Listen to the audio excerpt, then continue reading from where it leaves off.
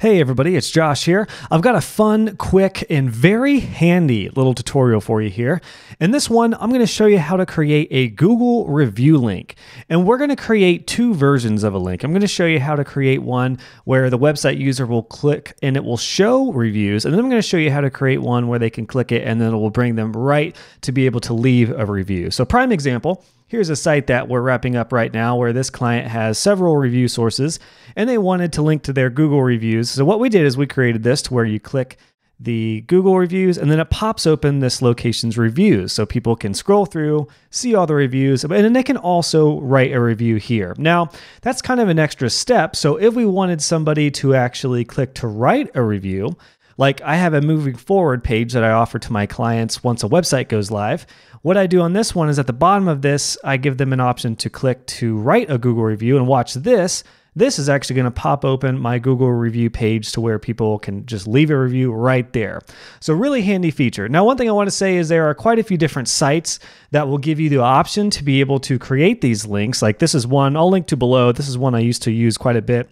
But what I've found is that a lot of these sites will have trouble finding the business or creating the right link, or in some cases, if a business is brand new on Google, it won't register that business to be able to create the link yet. So what I'm going to do is show you how I create these links. It's very easy to do. It's kind of a manual way to do it, but it's super easy, really handy. And what we're going to do is we're going to create these two different links and put them right here in these buttons. And the cool thing about that is these links could be in a button, image, or anywhere else on your site. And this does not apply to just Divi or WordPress. This could be on any site, or you could add this to your email or anything you want to do. So with all that said, let's dive into it. First thing I'm going to do, I'll stick right here on this page here. So I've essentially Googled InTransit Studios, my web design business, and I need to replace my adorable dog there with a more professional picture here.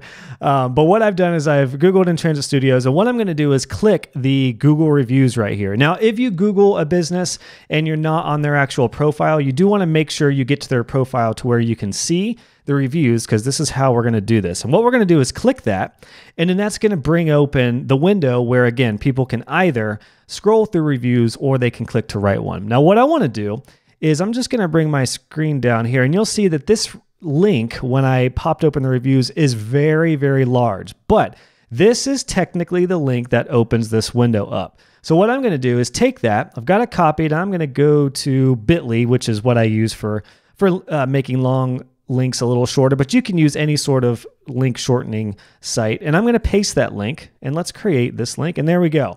We have our link for the reviews. So let's add this in the button here in Divi. Again, you don't have to use Divi for this though. You could place this on a menu or any site that you want.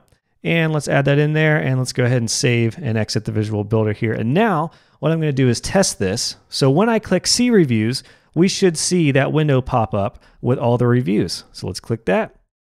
And there we go. You can see it's opening, and then pop opens the reviews. And again, people can scroll through all these or write one. Now, again, we did want to make it so that people could write a review as well. So what I want to do in that case is if I click write a review, that will change the URL up here to where it will pop open this window. Now, again, you can take this whole URL and you could put that in a button, but that's going to get very cumbersome when you put a massive URL as a link and a button or an image. So again, I use Bitly, but you could use any site that you wanted to shorten a link. So I'm going to create this link, and let me move this back up here for us. And there we go. That one's already copied.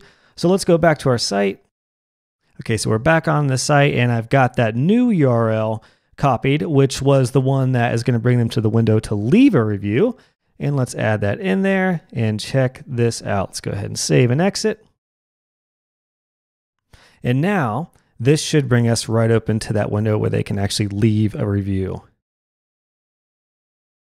How cool is that? Easy peasy, right? So that's it, guys. All you have to do is literally just search a business and then make sure you're on their profile, click the reviews, and then if you want the link for people just to see reviews or have the option to write a review, when you're on this window, just take that URL. Then I would recommend using a site to shorten the URL. Or if you want people to have a link to actually leave a review directly, just click that button and then it will change the URL ever so slightly. Again, highly recommend shortening that, and that's what you'll use. So easy peasy, guys. Hope you've enjoyed this. My clients love this feature, and I often give them like an email template or something for them to be able to use if they want to capture reviews. It really helps.